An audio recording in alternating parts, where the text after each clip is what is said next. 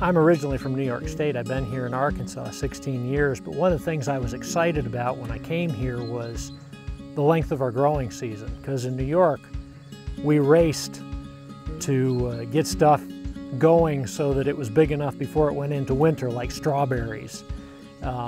Here, our challenge has been, how do we make the cash flow last longer? And so now, between the high tunnels and the pumpkins, which really the strawberries mark the beginning of my season. We start with strawberries sometimes as early as February and begin to have cash flow with them. They can carry me into June. We segue right into blueberries and blackberries. We're doing U-pick with the blueberries and blackberries, and folks are coming and picking their own, and we're taking all sorts of them over to our store and selling them. So, that takes us up to about July 1st, and then we've already started to pick some vegetables, but vegetables are carrying us through, we start to pick asparagus back in April, and then we move into the other vegetables, and they carry us through the summer, carry us until we really start to slow down in September. But then this pumpkin patch and our corn maze, they give us, another boost that takes us through the month of October right up to the 1st of November. So now we've closed that gap where you go back, before I had high tunnels, before I did pumpkins, your income gap was about May 15th to about September 15th.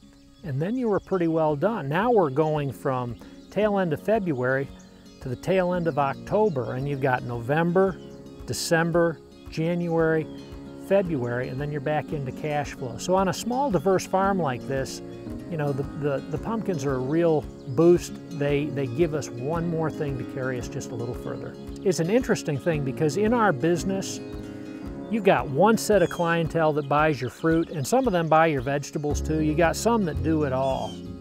But the fall is a totally different crowd, because now they call it agritourism now, but now you're appealing to people who are looking for outdoor entertainment.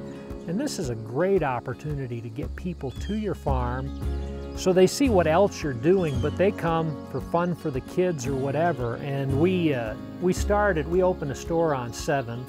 Where we're located here, we're 2 miles off a highway, we're 7 miles from town. We always had good results with our fruit. We found that people would come to our farm to get that fruit. When we'd get to vegetables, we either had to take it to farmers market or find another way to market it. So several years ago, a place came available, so we bought it and converted it to a produce stand. But that's been a real plus for us because we get exposure for our fruits, for one thing. It's an outlet where we can take them to, but it really has helped our vegetable sales a tremendous amount because people will come to our store.